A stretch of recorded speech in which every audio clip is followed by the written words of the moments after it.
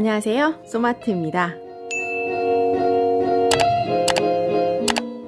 자, 오늘 뭐 해볼 거냐면요, 우리가 아크릴 푸어링 시작하면서 제일 먼저 하게 되는 기법 중에 하나인 트리링 푸어를 해볼 거예요. 트리링 푸어라고도 부르고 뭐 swirl pour 이렇게도 부르죠. 이렇게 동글동글 돌려가면서 하는 푸어링이 되겠는데요. 기본적인 기법이지만 트리링 푸어 패턴을 가지고요, 조금 작품을 새롭게 탄생시켜 보려고 해요. 어떻게 할까요? 계속 지켜봐 주세요. 자, 여기 8S짜리 커다란 캔버스가 있는데요, 이 캔버스에 비닐을 벗기지 않고요, 이 위에다 푸어링을 해줄 거예요. 뭐 핸드폰 케이스를 할 때도 그랬고요. 비닐 위에다가 푸어링을 해서 그걸 뜯어내서 하는 작품들이 좀 있었죠. 예전에 종이컵 여러 개 모아서 했던 작품도 있었고요. 비슷한 맥락이긴 한데요. 자, 오늘 이 비닐 위에다 푸어링을 해주고 그거를 뜯어내서 그런 걸 구상하고 있거든요. 따라오세요. Amsterdam, Titanium White, Bronze, Winsor&Newton, Lamp Black, Permanent Magenta, Pebeo, payne Gray, Rowney, Silver Imit, Shield, Silver. 색들은 약간씩 섞어줄 거예요. 물감 대 플로트롤 대 물 1대 2대 0.5 사용해 줄게요. 먼저 payne Gray, 물감 16, 플로트롤 32, 물은 8 이렇게 들어갔어요. 두 번째 색상은요, 얘네 둘 섞어줄게요. 브론즈 12에 마젠타 4 이렇게 들어갔고요. 굉장히 매력있는 색이 됐어요. 보이시죠? 자, 얘는 화이트 13에 브론즈 3 이렇게 해서 16이고요. 자, 이렇게 세 컬러 만들었고요. 이제 무채색 계열로 세 컬러 만들어 줄게요. 자, 블랙 8에 실버 8, 요 다크한 실버 8 들어갔고요.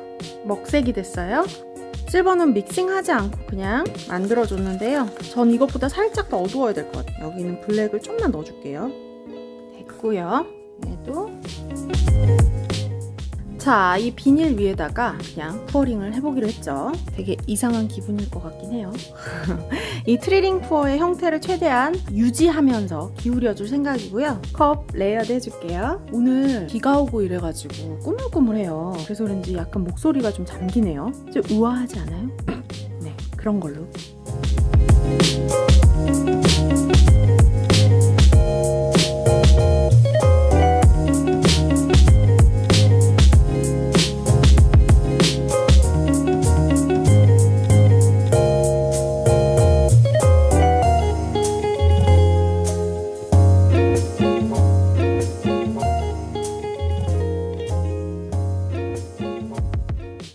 좋아요. 가을가을한 색깔이 나왔죠. 자, 요거 요대로 말려볼게요.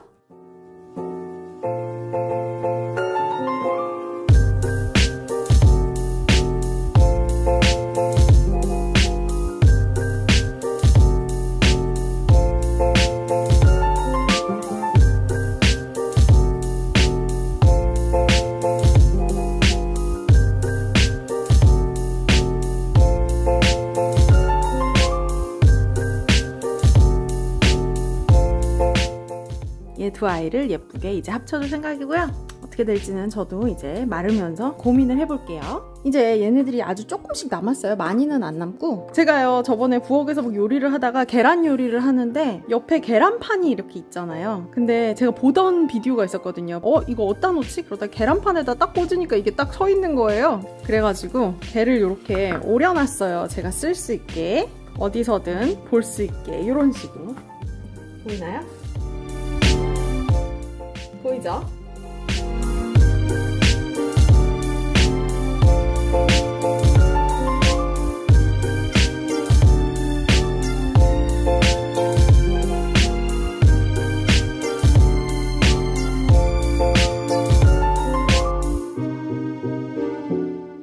자, 이게 건조가 되는데 거의 3일이 걸렸어요. 제가 지금 이걸 살짝 뜯어놨는데 왜 이렇게 오래 걸렸는지는 모르겠어요. 저는 그 다음날 다 건조가 될 줄 알았는데 아니더라고요. 오래 걸렸고요. 수요일날 푸어링을 했는데 지금은 토요일이고요. 오늘에서야 이제 겨우 이게 건조가 다 돼서 제가 이미 뜯어 놓은 상태예요. 이렇게 얇은 비닐처럼 떼어진 상태고요. 얘로 뭘 해볼게요. 얘는 아주 잘 말랐어요. 요 건조된 컵들은 제가 다 모으고 있는 거 아시죠? 뭐 하려고? 요런 거 또 다른 컨셉으로 하나 더 만들어 보려고요.